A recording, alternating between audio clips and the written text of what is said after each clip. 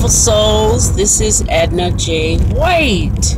And I have 7 minutes to give you the information I need to give you for Friday, which is the 11th, for our breakthrough #1 strategy for personal change for yourself and for others. Now, I did ask a few questions pre the event, but I wanted to give you an answer to a question that you all answered. And my question was, who are you? And most of you gave me labels like, I am a woman, I'm beautiful, or that's an adjective, or I am human, I am victorious, I am, a doctor, lawyer, teacher, all those things. You gave me those labels. That's exactly what they are, labels. They are labels, they are roles that we all play in life. But before we got those roles, before we became a wife, before we became what we thought was a woman, what were we? What were we really? Ugh, see hear my mouth? So I'm trying to get you to the answer to the original self. What were you originally? Without all the crap, without all the answers or the dictations of other people. So from your parents, you said, your parents would say when you got old enough that you would be a doctor or a lawyer, or you're going to karate school, or you're going to ballet school, or you're going to learn the piano. All those things, what were you before? Before you went to church and you found out that you could be a minister, a preacher, a doctor, not a doctor, but a minister, a preacher, or a bishop, an elder, a deaconess, before you did all of that, what was your original self? Simple. So now we sit back and we think, what are we really? What am I? People ask me who I am. I don't even describe myself with a name. I say I am a fun-loving, adventurous, spirit-filled individual who loves life and wants to love others. All it comes down to is basically who you are and who you know you are. So for some of us, it could be the higher self. For some others, it could be God.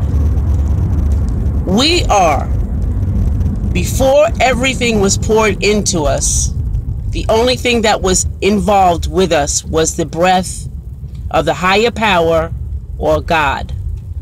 The breath of Him.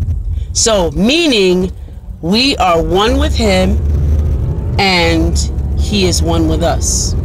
I'm always got one earring on. I don't know what the problem is. But we have to know that He's not up and above in the sky all around. He is basically in us, but yet He's everywhere. As soon as we realize that our feelings as much as that tree out there, and when we touch the tree, we are one with that. As much as the air that we breathe, we are one with that. As much as we are one with other people, soon as we figure that out, that we're not better than the next person, we are that next person. Soon as we figure that out, more so instead of figuring it out, as soon as we feel that, as soon as we feel the dirt under the ground is equivalent to us, because that's where we came from. We came from the dust of the ground.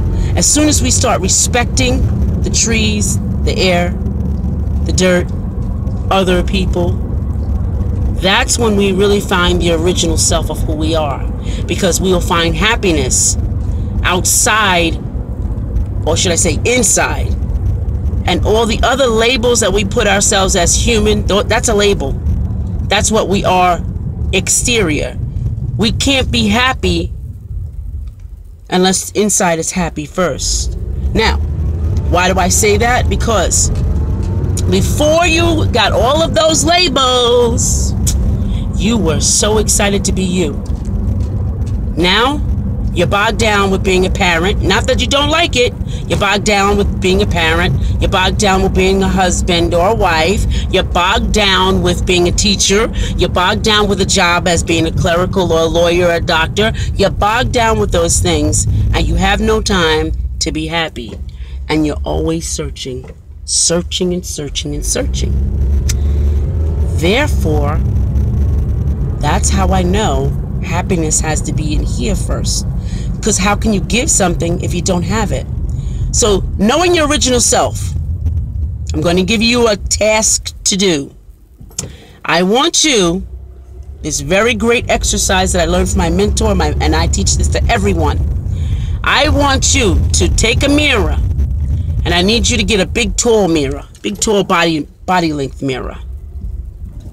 And I want you to take off your shirt, to take off your bra, your pants, whatever you have on, and stand in front of the mirror, stark naked.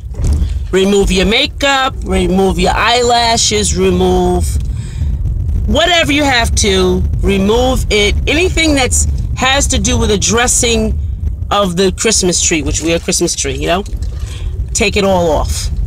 And then look at yourself and really think and look and ask the question, who am I? When you ask that question deeply and sincerely, you will find the answer. See you next time.